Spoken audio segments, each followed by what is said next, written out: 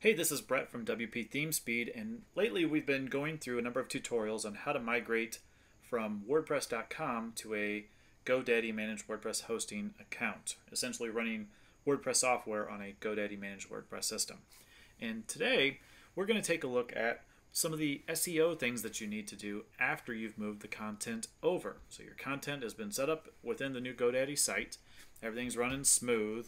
There are some new bases that you need to cover, some advantages that you get from setting up your own site on your own hosting account, and we're going to cover those today. So there are a number of SEO plugins. Plugins is the key thing here. You can't use plugins as easily on WordPress.com sites as you can on WordPress when you install it on your own host. And now that we've moved our content into our own site running on GoDaddy, we can use some of those plugins. There's two that I tend to turn to.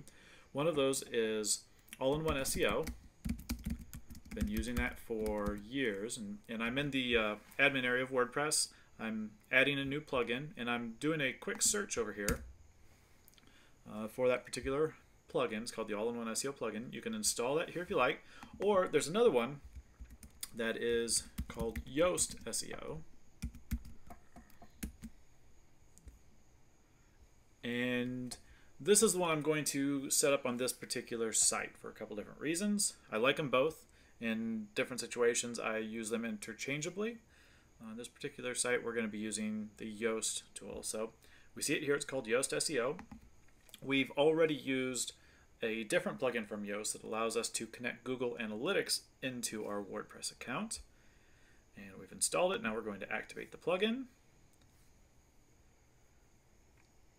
It is now set up, and the newest version is running. We're going to hide these quick items. We can do a tour if we like, now that we've just installed this. And we can take a look at the general settings, take a look at our information.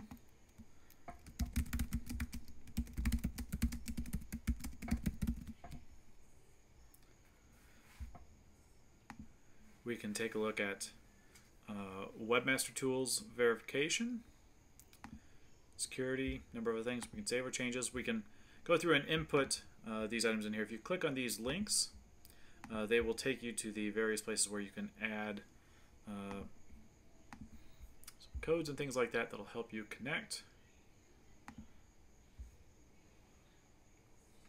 In this particular case, this kicks me into Google's Webmaster Tools area, and we haven't verified this account yet. So we're going to take a look at verifying that this account is set up.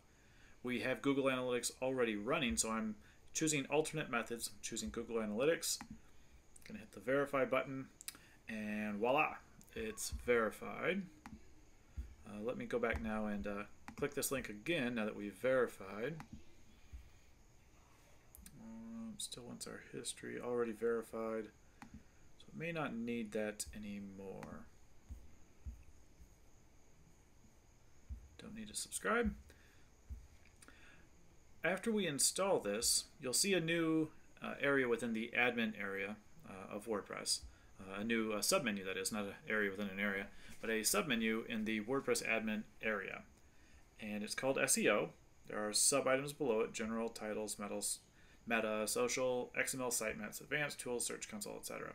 I'm going to take a look at each of these real quick. We've seen some of these, but I want to show you where they are in the menu system. We have titles and how they might be displayed. The titles are the little bit of text that shows up when you hover over a tab in a browser. There's HTML code in there as well that you could see if you wanted to view the code, but this would be an example of a title. We can set rules for how our homepage titles look, and then rules for how each of our post types look, our categories or tags or other taxonomies, our archives, like the author archive or date archive, and we can no index author archives if we want to. This is a single author site, so I'm going to disable the author archive so there's no duplicate content issues, as well as date-based items. So just a little bit of fine-tuning there. We have some social connections, which can be set up if you have some of these connections. Sometimes Google likes to track these so that they can cross-index how you're connected in various ways. So you can add your links in there. And this is the one that we're looking for in particular, the XML sitemap. Now, a couple things here. I'm going to turn off the tour information real quick. We want this XML sitemap. Need to make sure we're going to check our settings to make sure that this is our standard WordPress settings. We're going to open this in a new tab, and we're going to double check our settings to make sure that this is turned on for the search engines to see it. We want to make sure that this box is unchecked, and it is. That means we are allowing Googlebot in to view our site, and we are doing that. Once that is unchecked, we can go back to this particular area, and we can view our sitemap. So we can open that in a new tab. Oops, didn't like the way I did that. Maybe I have to click the button. Find our sitemap here. And it's not generating. So a bit of an error, which is a good thing. Let's see if we can figure out how we can get this running. We don't want... Everything looks good up there. Should be working. We're in GoDaddy. We're going to flush the cache. GoDaddy tries to serve up the site extra fast, and maybe in doing that they didn't yet know about our XML sitemap, which we just set up. So I've cleared out the cache by hitting this flush the cache button. This is something you'll only see when you're using GoDaddy as your managed WordPress host. Let's see if that solves our problem. It still doesn't.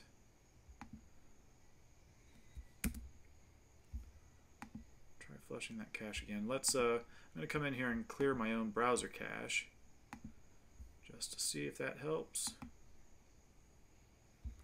Still nothing.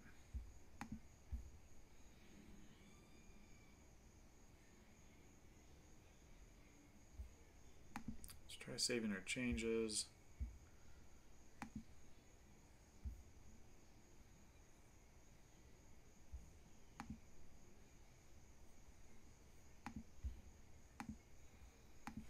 Okay, so I was having a little trouble getting the sitemap to show up. This is a new installation, and it's running on GoDaddy Managed WordPress hosting. I found a quick solution. Up here, there's a check this box to enable, turn it on, the XML sitemap functionality. That was set on by default, and it should have triggered the XML sitemap. But I came in here and I checked that box, I saved my changes, and then I checked it, or I unchecked it, then I checked it again, saved my changes again. Something in doing this process seems to refresh the system.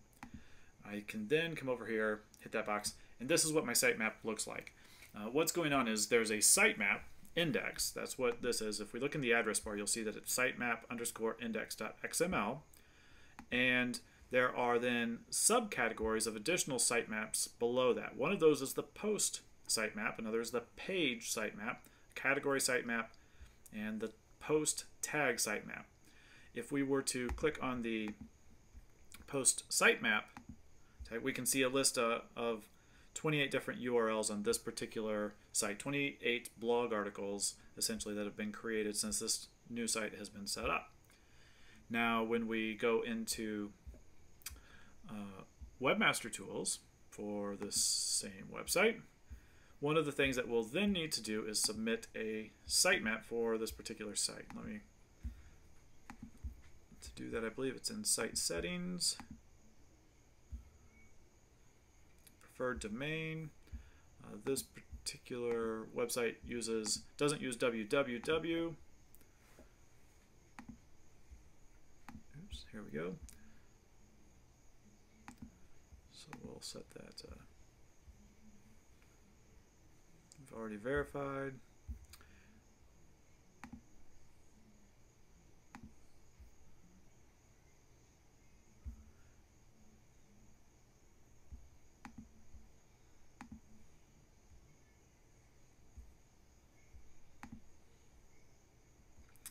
Under, I lost it there for a second, we want to go into the crawl submenu, expand that, and then come down to sitemaps. Now, we'd incorrectly submitted a page that we call on this particular site sitemap of articles. This is a legacy page from when the site was on WordPress.com, where creating an XML sitemap isn't possible. One of our users had come in through our website and created a page with a list of all of the articles in it. I'll show you where that is. It's just this page called sitemap of articles, and it has hyperlinks. This is an HTML page that any given user can read. This isn't necessarily the thing that Googlebot's looking for when we talk about sitemaps, though. They want something different. So we're going to come in here. We're going to delete this. That's not what Google's looking for. These are not the sitemaps you're looking for. Thank you, Obi-Wan. And we're going to add a new sitemap, the new sitemap. We're going to add 2 of them, actually. We only need the last part of this address bar field, sitemap underscore index. Come back over here. We're going to paste that in and submit the sitemap. If we refresh the page, we'll see that it's in and that it's pending. And in this case, I like to be double sure with the blog articles, especially these are important. I'm going to submit a second sitemap of these as well. Now, Google will find this through the sitemap index. This isn't exactly necessary, but this is extra important. I want to be double sure. So I'm going to submit that, refresh the page, and I can see they're now both pending for this particular site. So there's our process. We've created these sitemaps. Now we can see these. They're not real easy for us to read, but this is what Googlebot really wants. They're looking to see the link. They want to see its priority, if it has images, how frequently it might get updated or changed, when it was last modified. This is key. If we go in and edit a page, Google wants to see, hey, there was a page edited. They may have known about it for the last 3 years, but if it was just updated last month, there could be new information there that Googlebot needs to see. So this is a key little area. Every time we publish an article now in WordPress, this sitemap will get updated. The list will change, and every time it changes, it will ping Googlebot, and Googlebot will be told, hey, the sitemap's different. There's a new blog post out there, or a blog post has been edited, or whatever the change might be, and Googlebot can then come in and check it at its leisure, which is usually relatively fast.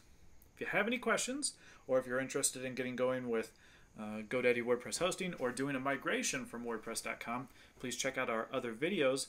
If that's too much trouble, or if you're getting stuck and you just need some help and you would like to hire us, hey, we'd love to have you as a customer. Please check us out at WPThemeSpeed.com. Thank you much.